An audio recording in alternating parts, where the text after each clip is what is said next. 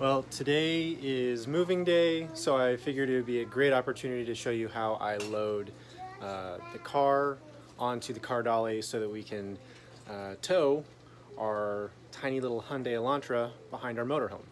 First things first, a car dolly was not my first option, but we are in a hurry to leave Florida, and this one became available for sale for right around $1,000 at the same dealership I bought this from, so it just kind of made sense. But I'm going to show you how to load a car up on here. It is rated for 3,500 pounds. Now that includes the weight of the car dolly itself, so that is right around 2,900 pounds. You do the math, we're like right at the limit. So once you've attached the safety chains, you've got it hitched up, and the brake cable plugged in, you're ready to load the car. There's a couple different brands and makes of car dollies, but essentially they're all kind of the same in their operation and what vehicles can be towed with them. So just do your research. But the Master Tow works for our Hyundai Elantra GT just fine because it's a front wheel drive and the rear wheels just kind of spin when we're driving down the road. So right here you will see a pin, and we'll take that pin out. That'll allow the ramps to lower to the ground and you can drive the car up. Now I'd be lying if I said I had never driven off without replacing the ramp pin, so I like to put it right here just in case I drive off. I've still got it. Before I'm about to load the car up, this piece right here, that is the only moving piece on this. So I like to make sure that it's somewhat straight, kind of just kick it into place. It doesn't have to be perfect, but just so that the wheels hit it at roughly the same time.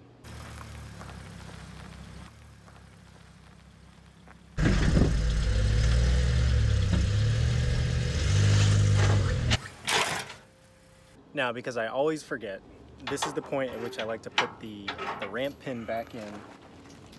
I'll double check it later, but very critical.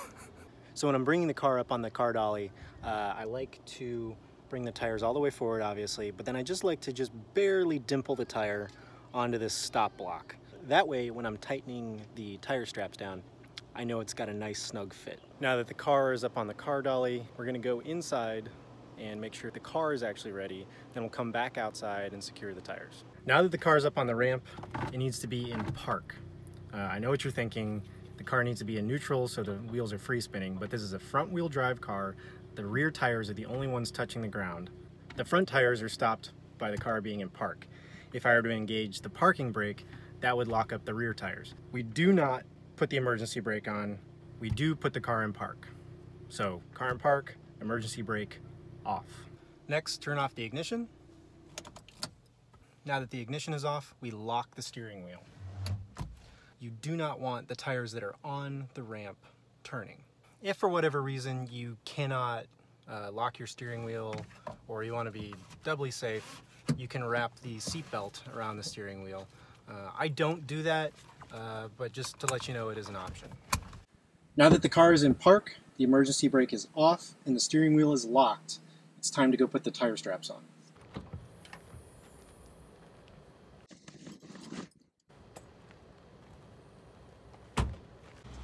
Hey buddy, what you doing? I'm helping you to fix the car. You want to hand me stuff? Right now. Okay. Now we're ready to secure the car. I like to work in a somewhat methodical fashion, that way I know I've got it done the same way every time. Hey buddy, can you hand me the safety chain? Thanks bro. This is a type of safety chain. Some of them are actual chains. This one is just a plastic coated cable. Yeah, it is cool cable. So each safety chain is rated for, I believe, 2,000 pounds, which isn't the entire weight of the vehicle, but keep in mind this is just for emergencies if the tire straps were to break and the car was ready to roll off. I've pulled this thing without tire straps on, just short distances. It wants to stay on the ramp. Really, this is a redundancy to a redundancy. You'll want to run the safety chains through the frame of the car, but you'll need to leave some slack because the suspension needs to be able to bounce on the ramp still. So it can't be too tight.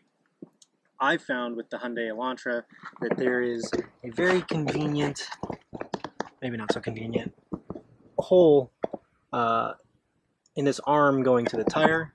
I don't know what the name of that is, but I run this end through that hole.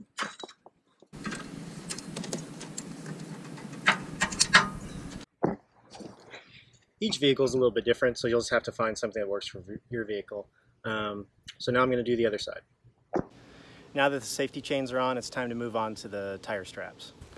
Tire straps come in a variety of styles, so I'm not going to get too detailed in how these operate, but I will kind of show you the basic anatomy. I mean, you've got a hook here that hooks on to the car ramp.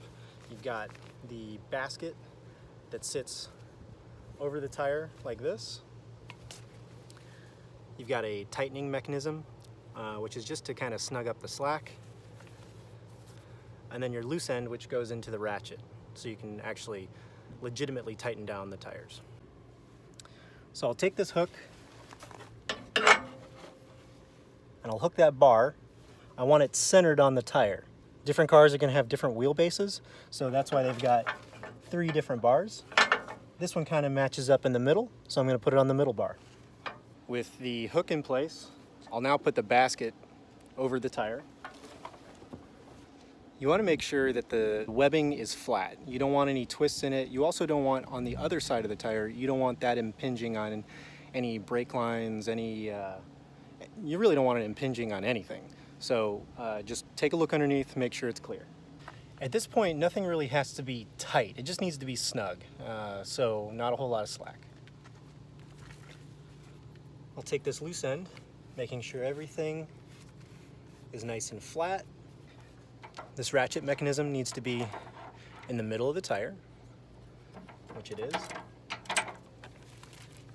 And I'm going to feed this loose end through the barrel. You want to take up most of the slack, because if I started ratcheting right here,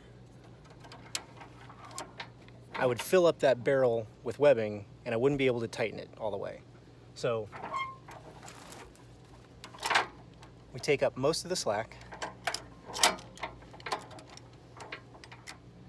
release it, and then just start tightening.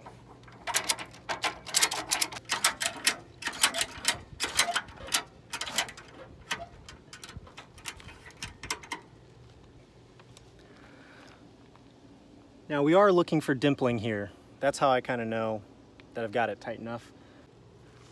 Once you're satisfied with how tight it is, I take the excess and I feed it through here.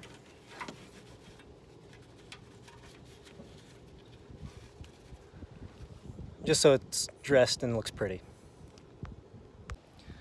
Now that that side is done, it's time to do the driver's side.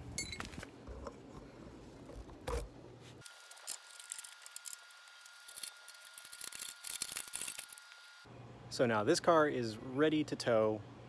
I like to do one last safety check before pulling away, starting at the back of the RV all the way into the driver's seat, just to make sure everything has been done. Safety chains attached, 7-way plugs in, hitches attached correctly, the ramp pin is in, safety cables attached, tire straps are tightened, steering wheel is locked, car is in park, and the emergency brake is off. With all those things done, you are ready to tow. Your state might require working lights attached to the car. This car dolly has turn signals and brake lights on it. I am not required to put on auxiliary lights. You'll have to check with your state's laws. The car dolly in my home state of Florida is also not required to be registered as a trailer, so you'll just have to check your state's laws.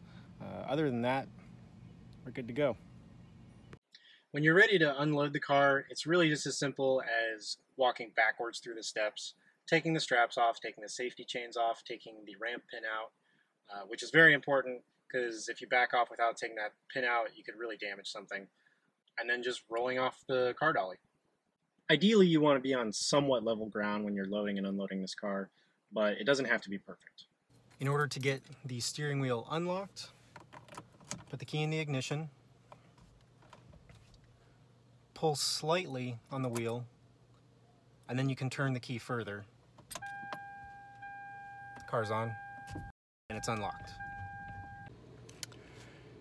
In order to release the tow strap when you're ready to unload the car, you pull down on this release mechanism and then open the jaws up. Now, in order to release the tension, this needs to be fully extended. If you'll notice, my model of car blocks this from happening, which is where that handy-dandy flathead screwdriver comes in.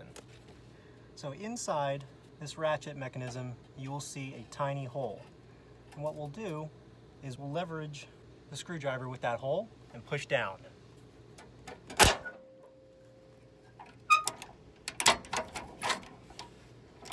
Then I'm able to open it up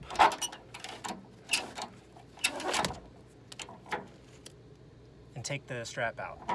You always want to close this up so that in case you are towing the tow dolly empty, it's not dragging along the ground and scraping. So now I'm going to show you how quick I can unload this car. This isn't full speed, but just to show you it doesn't take that long.